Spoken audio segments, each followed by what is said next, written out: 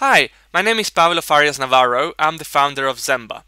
I would like to give you a quick overview of some of the cool projects we build in our game development courses.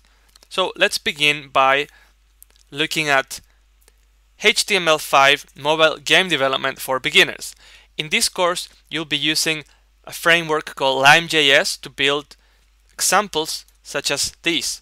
For instance, a farming game where you plant different things, and then as time goes by you have to harvest them and you make money. So you can plant all these different plants, and you have to plow the land first and then plant the seeds.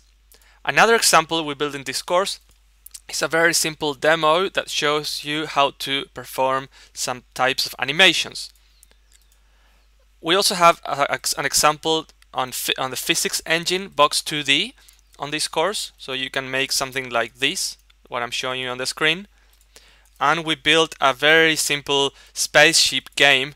All of these examples are responsive, so they'll adjust to the screen size that you're targeting. We also built a virtual pet game. So we have this little pet that we can feed, and it grows bigger but unhappy, or you can make it, happier but less healthy. You can also give it toys so that it stays happy. So that's another example we built on this course. Let's move on to the next course. Make HTML5 mobile games with Phaser.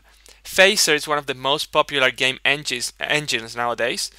And what we build in this course is basically this really awesome runner that, if you're familiar with the game called Jetpack Joyride, this kind of resembles a bit. It's also a responsive game. It's going to work on a tablet, on a phone, on the desktop, on any device that you want to use. Intro to HTML5 game development. In this course, we build this Mario-like game where you control a character. It's both for desktop and mobile.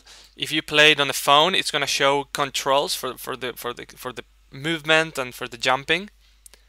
So that's a really cool course that we have. HTML5 game development by example, veggies versus zombies. Have you ever played Plants vs Zombies?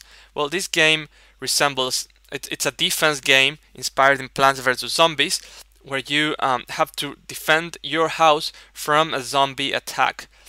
As you collect sun energy, you can plant plants that will keep the zombies away. So it's a defense game. It's built mostly for mobile, but it works on desktop too, as you can see, and it's pretty fun. It's not an easy game. You're gonna have a hard time beating it. You get, of course, access to all the source code. You can modify it, publish it as your own, reskin it, do whatever you want with it.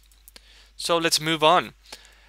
HTML5 game development by example, educational game, because fun can also be educational. So in this game, it's a math game. You have to answer the multiplications correctly, and as you do, your character will move faster and hopefully win the race to reach the princess. That's at the very end of the level.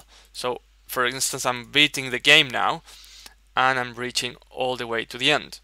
So I just beat the game. Create a HTML5 game from scratch. In this game, we build this 2D demo where you shoot these ghosts, and their dead bodies will stay in the level. This can, of course, be a starting point for more complex games, and it teaches you how to use the canvas directly. So in the previous courses you were looking at, we were using the Quintus game engine. In this course we don't use any game engine, but you'll learn how to work with the canvas directly. So if you're serious into HTML5 game development, you need to know the canvas without frameworks, just to understand how it really works. You can't always depend on frameworks.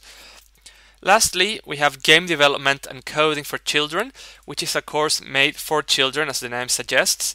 We'll be using the free Scratch platform created by the MIT, and your kids, instead of just watching TV all day and doing nothing, are going to learn how to create their own interactive animations and stories by working on a whole set of different mini games and mini animations and stories. They'll learn the basics of coding, of programming, and of game development. So thanks for watching. You can find more information about these courses on the platform you're using at the moment. Just go to the profile page of Zenva or Pablo Farias Navarro if it's under my name, or you can also visit zenva.com for more information. Best of luck with your projects.